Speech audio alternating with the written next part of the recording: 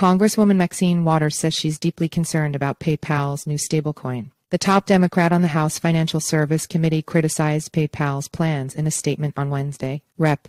Maxine DeCalif released a statement Wednesday saying she's deeply concerned that PayPal has chosen to launch its own stablecoin while there is still no federal framework for regulation, oversight, and enforcement of these assets. PayPal launched its new dollar-backed stablecoin, PIAST, on Monday, the first time a global payments firm has issued its own stablecoin. Waters, the top Democrat on the House Financial Service Committee, noted that PayPal has 435 million customers around the world, more than the number of online accounts of all the largest banks combined. Given PayPal's size and reach, federal oversight and enforcement of its stablecoin operations is essential in order to guarantee consumer protections and alleviate financial stability concerns, Waters wrote. The House committee recently approved legislation seeking to set up guardrails for U.S.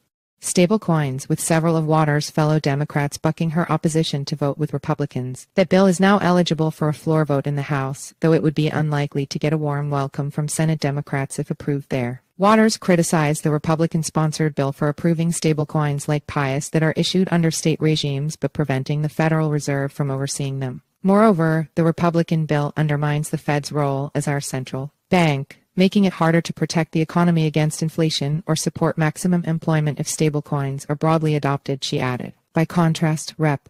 Patrick McHenry, North Carolina, chair of the House Financial Services Committee, expressed support for PayPal's new stablecoin in a statement issued on Monday. This announcement is a clear signal that stablecoins, if issued under a clear regulatory framework, hold promise as a pillar of our 21st century payment system, McHenry wrote.